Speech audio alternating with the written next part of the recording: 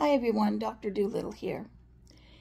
Lately, I've heard things about Generation X, and some people are saying that the boomers are responsible for Generation X not being very good, and that Generation X had to take care of the millennials and take better care of them and different things like this. And my generation, we didn't consider ourselves Generation X or anything like that, or even boomers.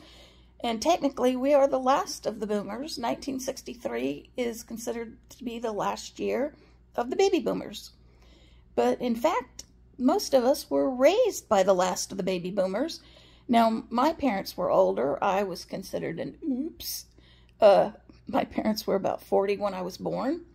And so I was not raised by a baby boomer. They were older than baby boomers. But we didn't even consider ourselves baby boomers, even though we were last of the baby boomers. We considered ourselves the children of the 70s. We grew up with some terrific music. We grew up riding in the back of trucks. We grew up with bonfires and roasting marshmallows and drinking water out of hoses and riding our bicycles without helmets.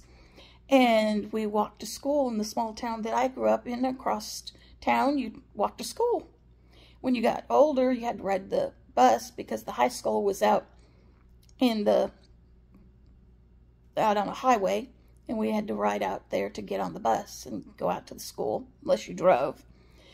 And we learned responsibility from our parents. We learned love. We learned discipline. But we weren't treated badly or horribly or mean.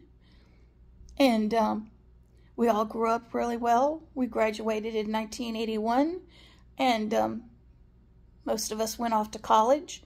Those that didn't got jobs and got married, and we've all lived nice, most of us have lived nice lives, and we're still here, and talking to y'all on Facebook and TikTok and Instagram and all that.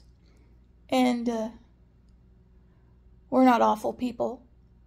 We're just the products of the 70s. And that's who we are. We're not boomers.